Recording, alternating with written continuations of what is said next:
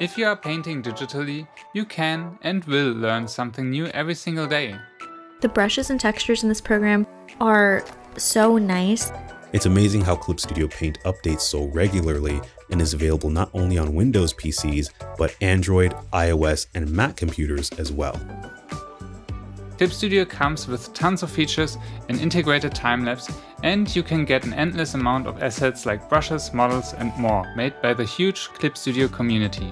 The major advantage of using the Liquify tool is that you can change proportions of your drawing in a single hand gesture, without the need to draw it all over again. Usually, I'm quite skeptical of digital brushes which try to emulate traditional tools that I'm very familiar with. Which is why I was all the more surprised to find a few great watercolor brushes with the default collection of brushes in the latest version of Clip Studio. The brushes and textures in this program are so nice. They feel very traditional and paper-like. Also, the way that Clip Studio Paint blends them combines how colors blend in traditional art perfectly with the ease of digital art. It's pretty amazing that the tablet and smartphone versions of Clip Studio Paint have all the same features as the computer version.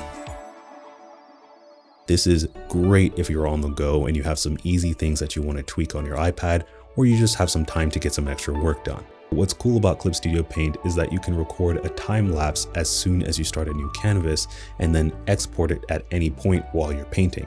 I've been a happy user since I first discovered it as Manga Studio way back in my first year of college, late 2013, and I never thought I'd be using it professionally for my own work today.